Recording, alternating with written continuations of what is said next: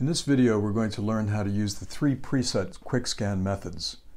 First, start up, calibrate, and select the appropriate spectral libraries. Then select Scan by pressing the OK button. Select Quick Scan by pressing the OK button again. Then we're presented with the three preset quick scan methods. The first method is Thin or None.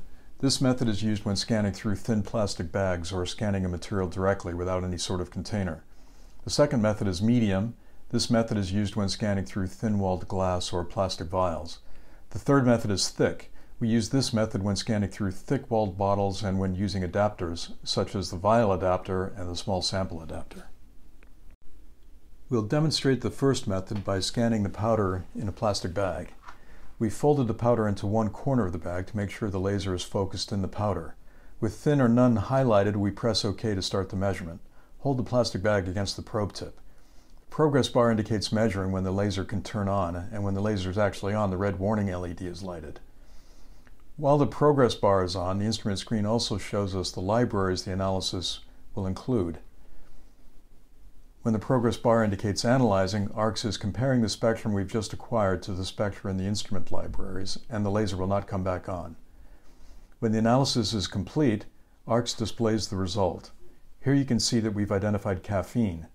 Caffeine is a common cutting agent in illicit narcotics. We'll demonstrate the second method by scanning the liquid in this vial, holding the vial against the probe tip instead of using the vial adapter.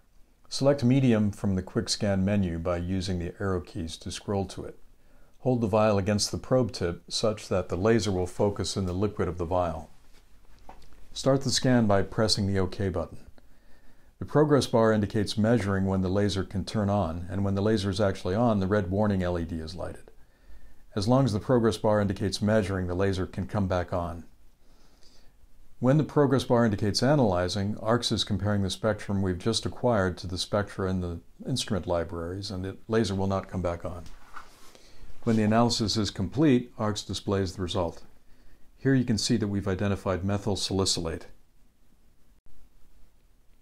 We'll demonstrate the third method by scanning the liquid in this Erlenmeyer flask, which has a thicker wall than the previous vial. Select Thick from the Quick Scan menu by using the arrow keys to scroll to it. Hold the flask against the probe tip such that the laser will focus in the liquid of the flask. Start the scan by pressing the OK button. The progress bar indicates measuring when the laser can turn on, and when the laser is actually on, the red warning LED is lighted. When the progress bar indicates analyzing, Arx is comparing the spectrum we've just acquired to the spectra in the instrument libraries, and the laser will not come back on. When the analysis is complete, Arx displays the result. Here you can see that we've properly identified methanol. After every scan, it's always a good idea to have a look at the spectrum. When Arx displays the analysis result, just scroll down to View Spectra and click OK. The spectrum just taken is presented along with the reference spectrum. Here the spectrum we've just taken is in red and the reference spectrum is in white.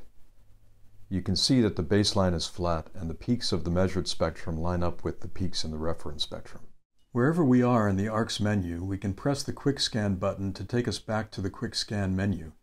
Press it a second time to repeat the method previously used.